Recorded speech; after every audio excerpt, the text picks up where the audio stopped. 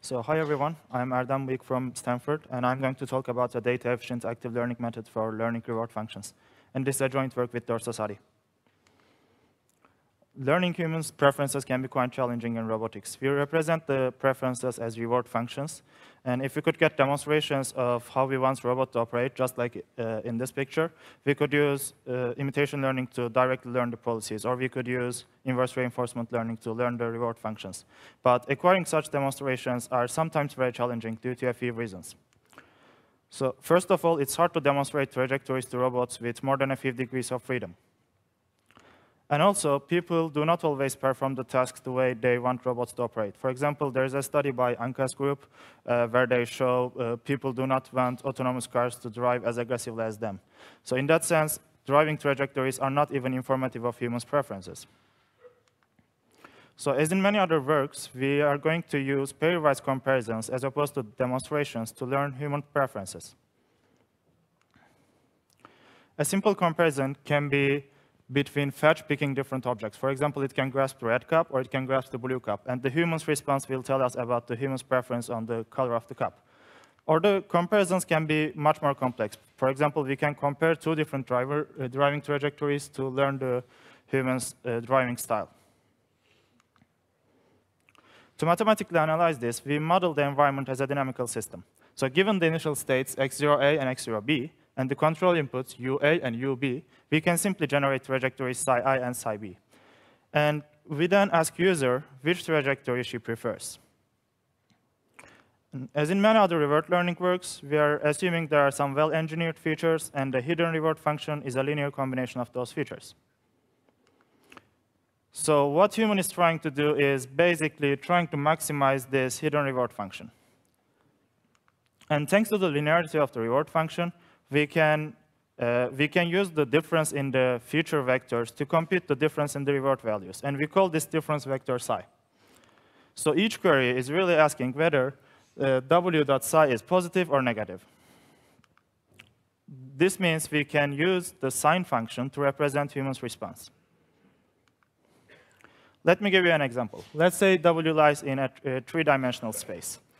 So we only care about the sign of w.psi. This means we can scale w with any positive constant. And this also means we can assume w lies in the unit ball.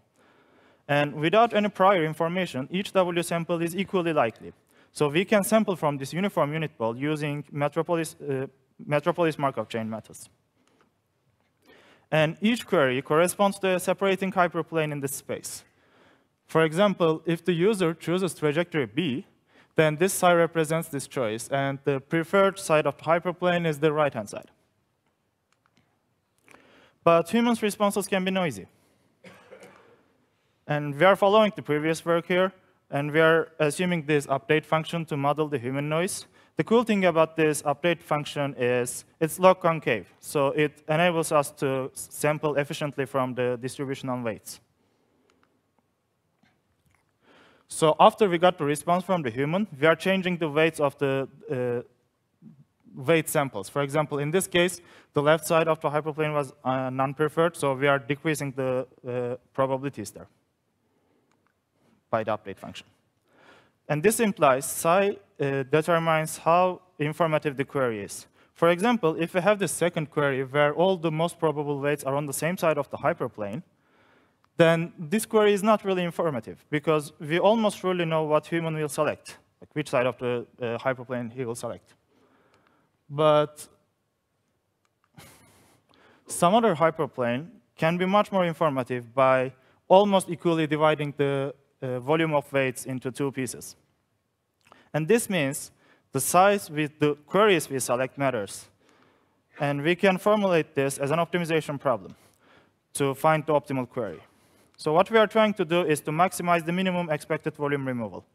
That is the volume that's going to be removed after the human's response. And because there are two possible outcomes, the human either chooses trajectory A or trajectory B, we are going to take the minimum of those, and we are trying to maximize this quantity. And there are, of course, dynamics constraints. Each trajectory should satisfy the dynamics. But there's a problem with this approach. Humans' responses have to come in sequentially. This means we cannot parallelize this algorithm. And even the bigger problem is, even though we are minimizing the number of queries, each query generation takes too much time. Because if the algorithm tries to optimize for each and every step, just like chess grandmaster Anand did here, then it will take too much time. And the person we are interacting with would just fall asleep.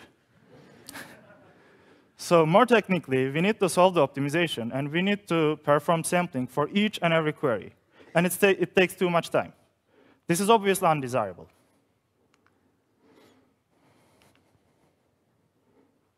So our solution is to generate batches of queries instead of single queries.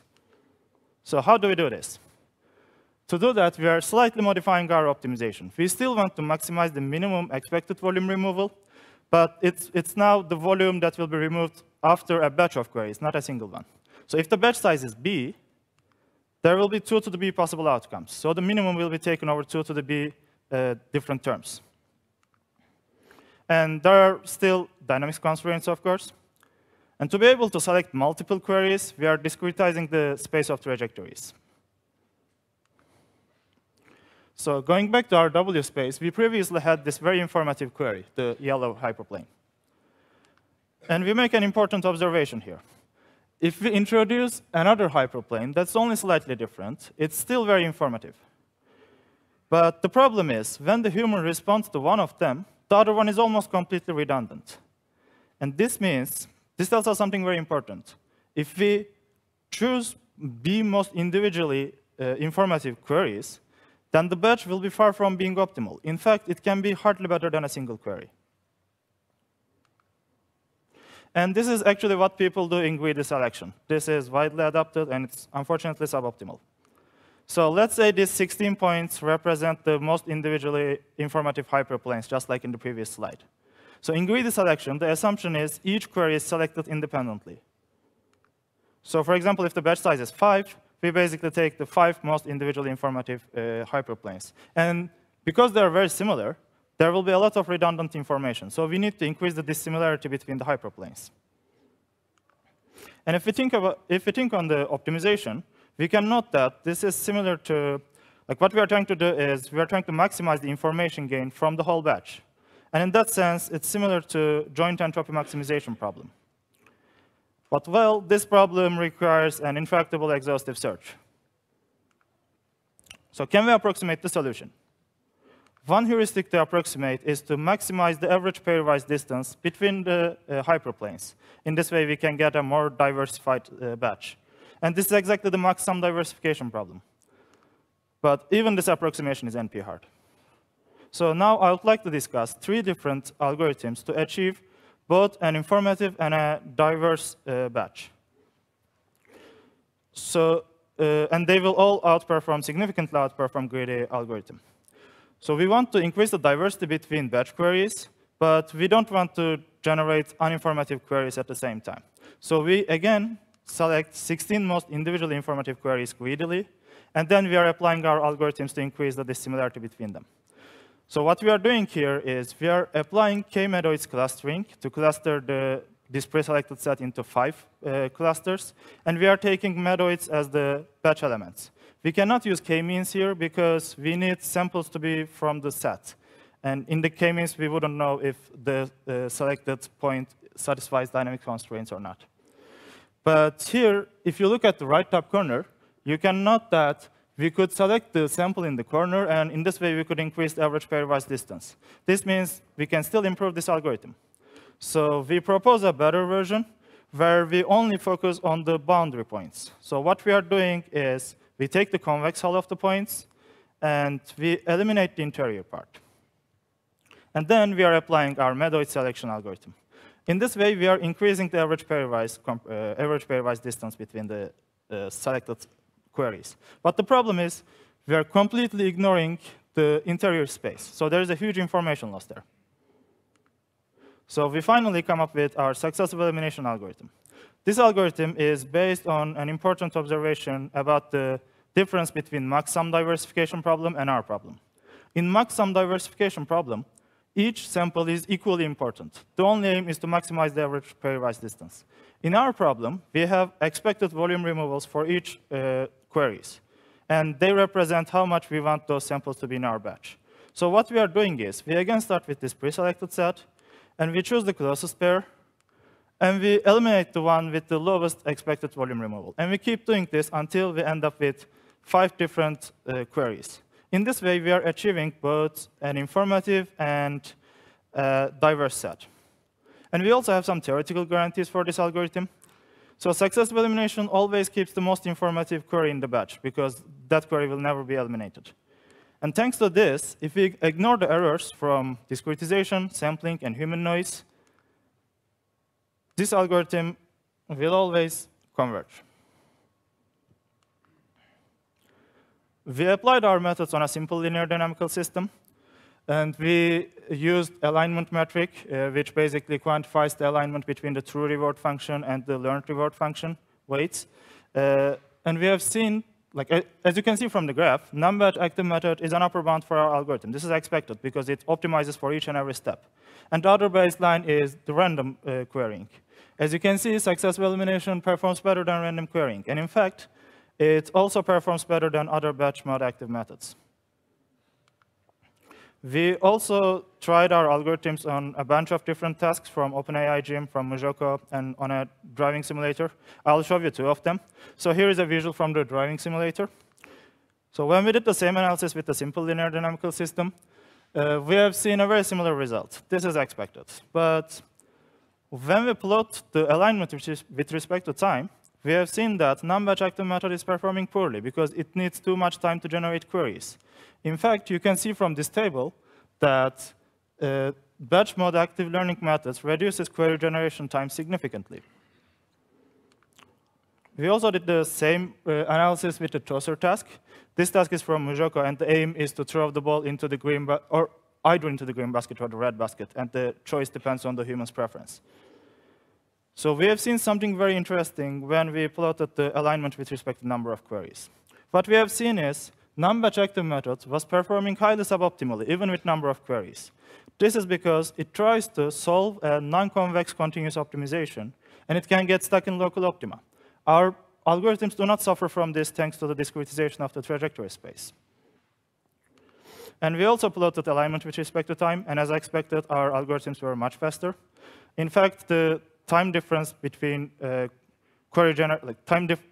required for query generation was even less in this case. The difference was even more. So you might wonder what's the trade-off between the batch size and query generation time. As you can see in this plot, smaller batches yield to faster convergence with the number of queries. But they also require higher query generation times. This means one can select a specific batch size to have a convergence rate with respect to the number of queries, and it can still be a reasonable query generation time. And we did some user studies to assess the applicability of our algorithm. We recruited 10 users, and we asked them 150 pairwise comparisons on driver and tosser tasks. I will show the results of the driver task now. Here, you can see one of the features. This is namely collision avoidance feature. It's being close to -1 means people really care about avoiding collisions. It was interesting to see that 2 of the users took a more risk-taking approach. And this experiment showed us that we can use our framework to learn different human preferences. And here, I'm visualizing the trajectories that were optimized with the reward functions learned after some number of queries. As you can see in the first video, without any prior information, the car is basically taking random walk when the robot is controlling the steering. But after 30 queries, it learns the heading preference, so it learns how to go straight.